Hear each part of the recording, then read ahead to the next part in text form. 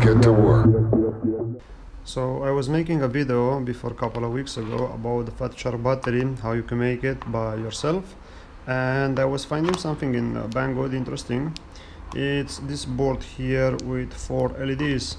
It's exactly what the Fatshark have right here.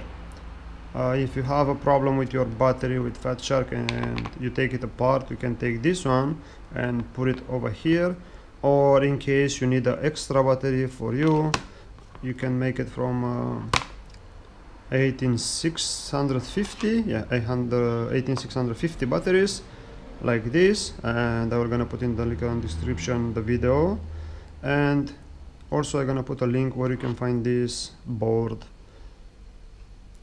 You press once, it's take a couple of seconds and it get out.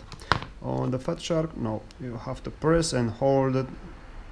If you let it go, you're gonna close. And the light, the brightness of this is very bright. You can see it's very bright. This Fatshark is not so, but I don't know.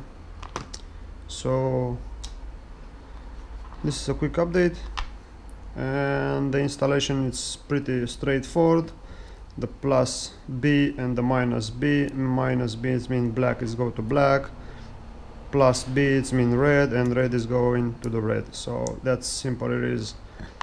And I put a tape on the front because the LED they are on this board and it's outside, and I don't wanna take it out or I don't know get stuck on my Fatshark strap there when I'm gonna pull it in, pull it out all the time. So I just put a tape, clear tape, I can see it, so no problem. So yeah, see you next time.